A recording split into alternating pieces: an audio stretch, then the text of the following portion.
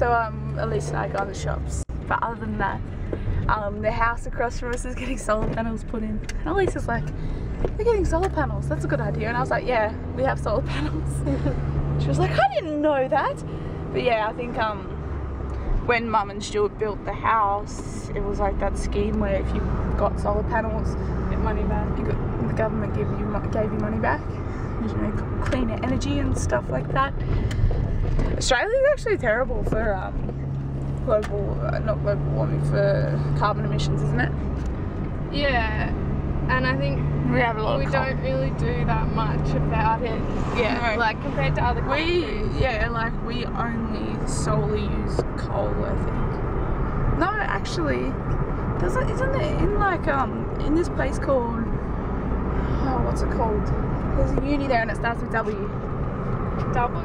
Wangaratta. It's not Wangaratta. It's like, oh, come on, help me out here. What uni? Sinead went there. It's Warrnambool? Warrnambool, that's it. In Warrnambool, I think there's like wind turbines. Really? Yeah, so that's strange. Yeah, but I think it's a small proportion of like what. Yeah, it'd be like less than 1%. There was a scary thing on the news last night on SBS. It's the geeky, nerdy channel that Elise watches. I watch it too, but yeah, no, there's a scary thing. The World Banks are predicting that like global warming is gonna have really bad impact on, obviously, you know, it's gonna have a bad impact on everything, but it's gonna have a bad impact like on production of food, and so everything's gonna be more expensive, and like the poorest countries are gonna suffer the most. So here's an idea for you: just start back at zero.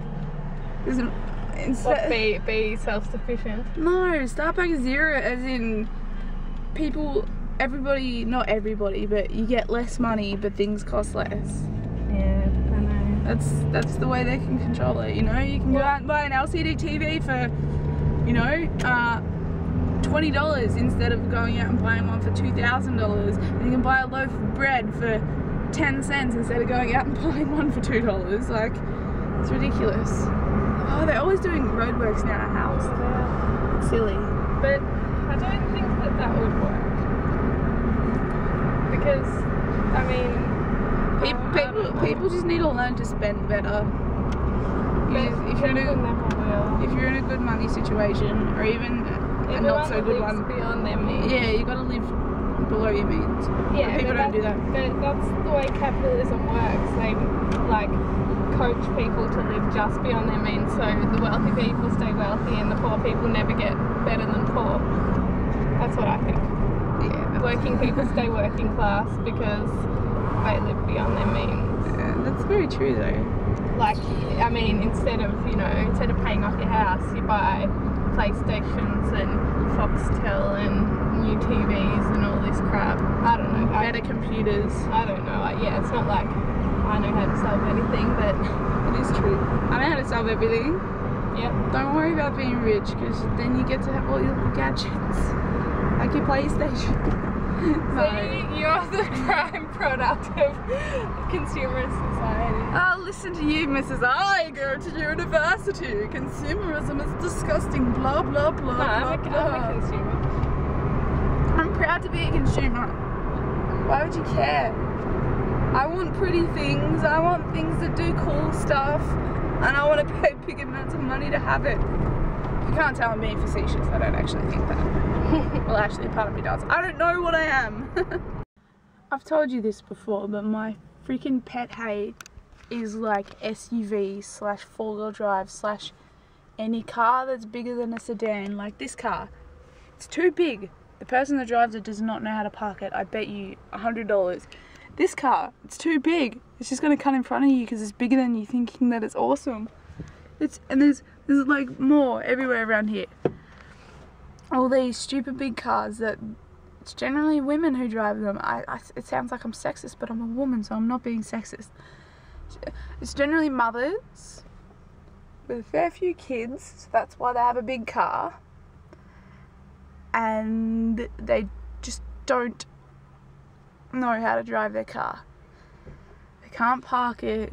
They can't even friggin' turn it. and they can't even be normal and courteous in it. But yeah, I swear, it's only younger, not even younger mothers, just mothers with a few kids who think, oh, I need the space of having a 4-wheel drive to fit my shopping and my 4 children, because it's just blah blah blah. I don't know what I'm talking about. And then they go and buy this car that guzzles gas, and it's just silly. I mean, my mum had 5 children and my mum drove a station wagon. That just shows you, well, I guess that's because we were all poor, but just shows you can have a lot of children and drive a station wagon. You don't need a big monstrosity of a freaking car. If you live out in the country, go ahead and have a 4-wheel drive. I don't care, but if you live in the suburbs or the city, it's not necessary. If you have a lot of kids, have a van. Like a people moving van. If they knew how to drive them, I'd be fine with it, but they don't, so. So I've been watching a lot of Sex and the City. It's one of my favourite shows ever. It's made by HBO, what can I say, just like The Sopranos, Band of Brothers, etc. And it's an amazing show, and I'm so sad that it's over. And only 6 seasons. 6 seasons and 2 movies. Sucks. But then, anyway, apparently, well, yeah, the Carrie Diaries is coming out, which kind of chronicles Carrie before she went to New York for, you know, Sex and the City to begin. I actually looked up the trailer and it looks terrible. I mean, if you're going to make like a prequel to Sex and the City, make it good, because this looks terrible and I'm really pissed because, well, number one, I'm not even going to watch it. Number 2, it kind of ruins everything. It sucks. But yeah, I'm enjoying that. I'm doing a bit of work for my gaming channel. I got my old phone cracked out, my 4S. I literally have not used it in so long. I've got my 5 here, which has a terrible screen cover on it.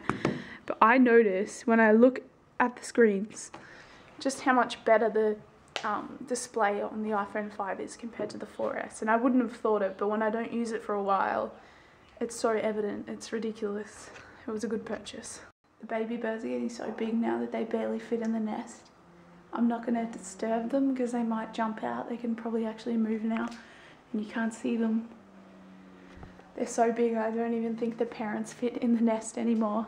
But yeah, the parents are just always sitting on the fence. But Mum put this newspaper down and literally that's what they've created. Newspaper full of bird crap. Look, that's the parent, just look, there he is. Look, that's the mum or the dad sitting on the fence right now. Such a beautiful bird. There we go, you can see it. I'm gonna move closer.